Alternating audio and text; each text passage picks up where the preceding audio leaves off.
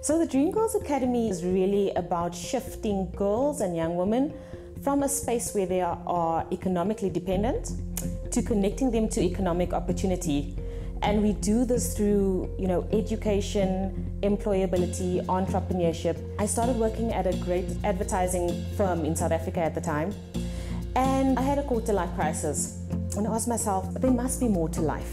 Like, why will my life matter? And so along that journey, I thought, look, I'd love to call together, young women in my circle and see what we can do together to kind of pave the way for young girls in South Africa. We said, okay, let's craft out what does an ideal program look like to empower young girls, and we kind of, mapped out what do girls need today. What we decided as a founding team very early on is that we were going to be an organization that goes deep versus going wide.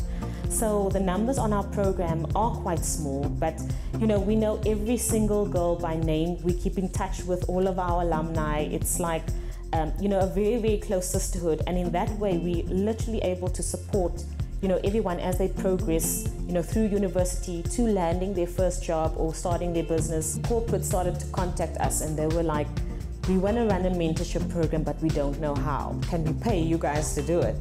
So then we started seeing DreamGirls as a service, where we went into corporates and we would run their mentorship programs for them, or we will run a DreamGirls in-house to that corporate. We've actually developed what we call the Dream Box, which is all of the tools, the techniques, the training, the materials, everything that you need to set up a DreamGirls in your country, in your city, and that we actually, working on the pilot now to actually start scaling through a social franchising model. I have a lot of young people asking me, like, how do I discover my purpose? And I think the biggest thing is that you've got to just lose yourself in different things. Lose yourself in the things that interest you and lose yourself in serving others.